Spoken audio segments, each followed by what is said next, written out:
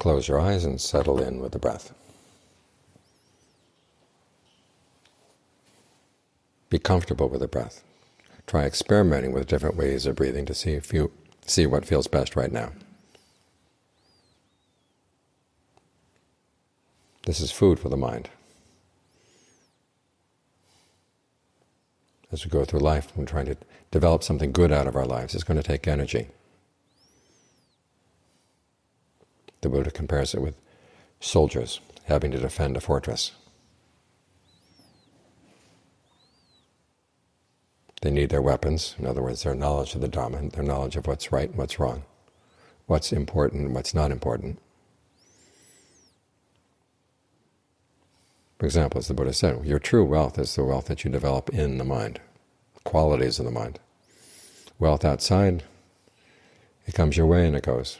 You try to get the best use out of it, in other words, turn it into good qualities of the mind while you have it, by being generous, by using your wealth well.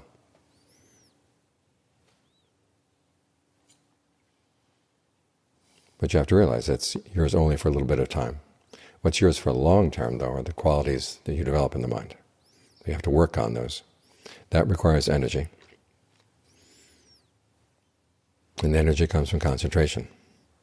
Sense of well-being that comes when the mind can settle down and it's not being pushed around. The Buddha once said that there is no happiness other than peace. And you might be able to think of some ways in which you've been happy which were not very peaceful. But he's talking about a deeper happiness, a happiness where the mind feels at ease,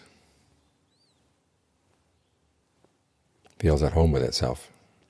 It's not being pushed around. It can stay with one thing and not have to worry about going someplace else. And for that kind of happiness, you have to look inside.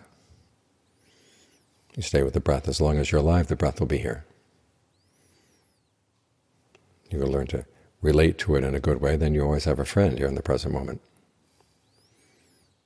A friend that feeds you well.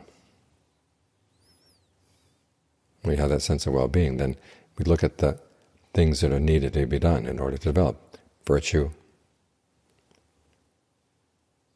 endurance, determination, the good qualities of the mind that require strength. Well, you've got the strength to do them because you've got this sense of well-being inside. So nurture this. This is your food. It feeds the soldiers of your right effort. It feeds the gatekeeper of right mindfulness.